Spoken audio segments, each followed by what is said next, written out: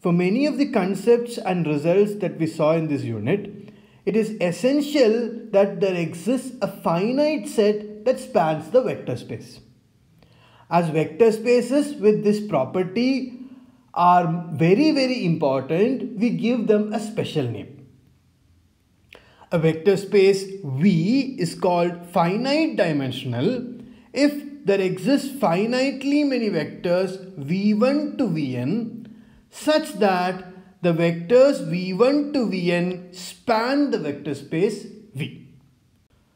In fact, linear algebra is the study of finite dimensional vector spaces.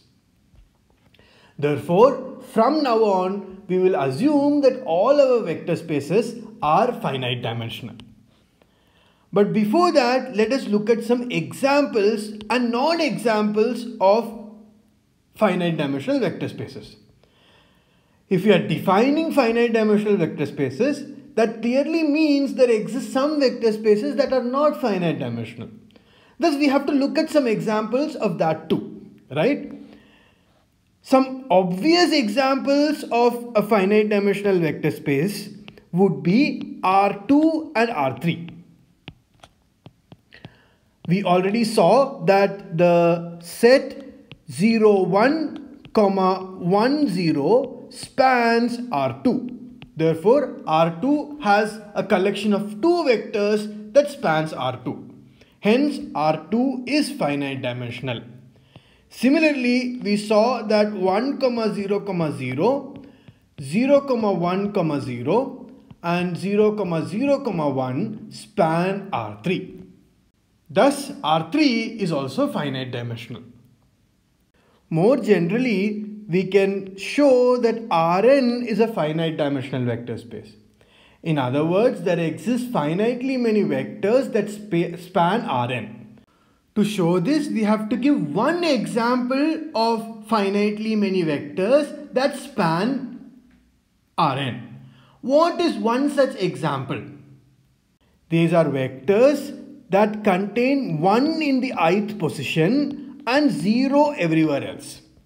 So the vectors would be 1, 0, 0, 0, etc. all zeros, or 0, 1, and 0 all in the all other places.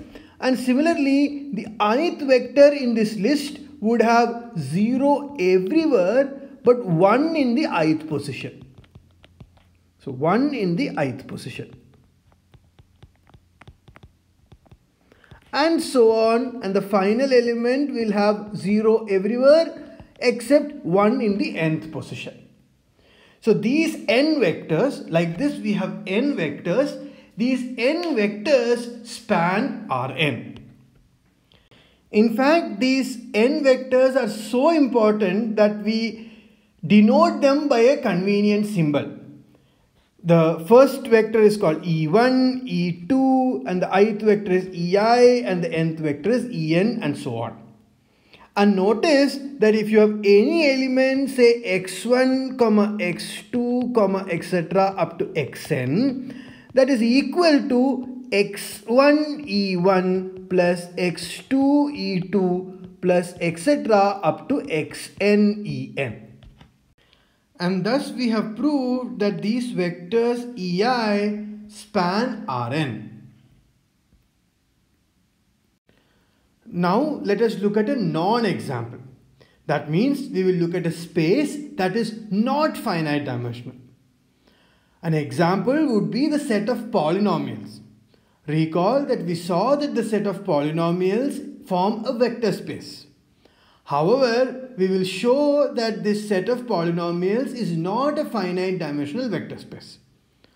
How do we show this? Consider n arbitrary polynomials p1, p2, p3, etc. up to pn. In other words, these are arbitrary elements from the vector space, the set of all polynomials.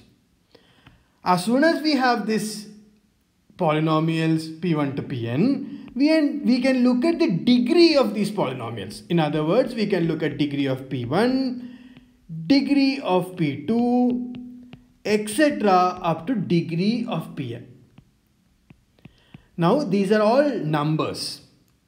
And what we can do is we can look at the maximum of these numbers.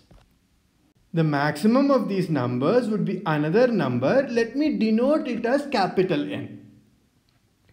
Now notice that if you take the polynomial x power n plus 1, then that does not belong to the span of the polynomials p1, p2, etc. up to pn. Why? Because when you multiply a polynomial with a scalar, that means a real number in this case, or a complex number, then the degree does not change. Therefore, the degree of any linear combination of p1 to pn cannot be greater than the maximum degree of the polynomials p1 to pn. Thus, x power n plus 1 cannot belong to the span of p1 to pn. However, notice that the number of polynomials and the specific polynomials we chose were both arbitrary. Thus, it is clear to us that no finite collection of polynomials will span the set of polynomials. In other words, the set of polynomials is not finite dimensional. However, the set of polynomials also gives rise to an important example of finite dimensional vector spaces. What we do is we look at a subset of the set of polynomials.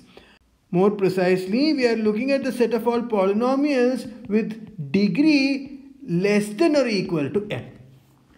And we claim that this forms a finite dimensional vector space. To show it forms a finite dimensional vector space, we have to come up with a finite collection of polynomials that spans this vector space. And this is easy.